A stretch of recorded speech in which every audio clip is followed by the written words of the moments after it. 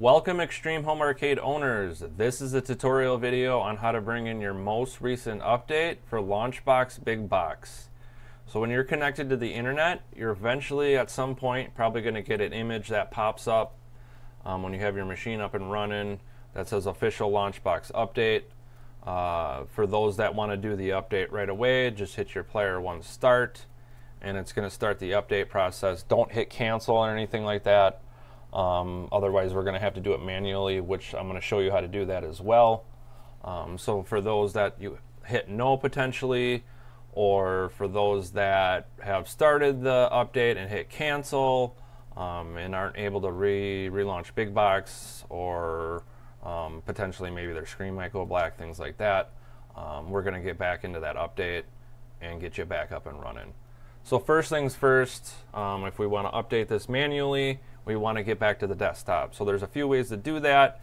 We can bring up our taskbar and close out Big Box that way. So if you have the shift function, you hold down your shift, player 2 joystick up. For those that don't have that shift function, is going to be your player 1 start with your player 2 joystick up.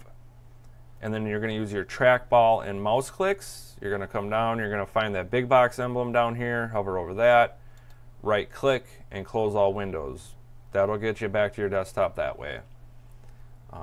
You can exit out manually too by holding down your shift function and player 2 start, or those that don't have that shift function, your player 1 start with your player 2 start to exit. And if you're in a different file folder, you might have to just exit a couple times and you'll eventually get back to this Big Box settings screen, and we're just going to go down to exit and hit player 1 start, and then that'll get us back to our desktop. From here we're going to come down to the taskbar down here. We're looking for the File Explorer, the manila folder. We're going to click on that. We're going to come over to the left here. We're looking for LaunchBox. Click on that. Now we're going to come down looking for updates. Double click on that. And there's might be a few updates in here. You can delete the older ones if you want. You can leave them there. That's up to you. What we're looking for is the most recent update. So again, look for the date. And again, you want that most recent one that's there. Once you find that, double click. And then now it's just going to start the update process. So you select your language, user agreement, you want to accept that. Just telling you we're going to put LaunchBox in our administrator file, just leave that.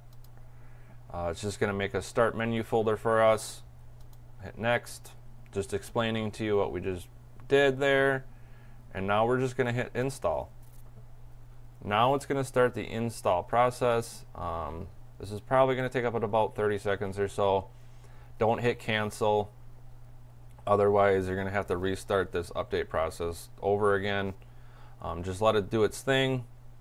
Eventually, when it's done doing the update, doing it this way, it's probably just going to end up launching LaunchBox for us, which isn't a big deal. If you do it the other way and hit yes, it should just relaunch Big Box, because that's where you were last at.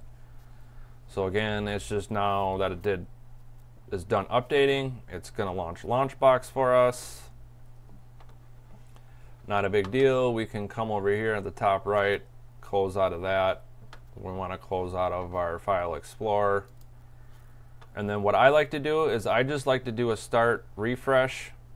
So I'm just going to come to the bottom left, hit start, power, and then restart.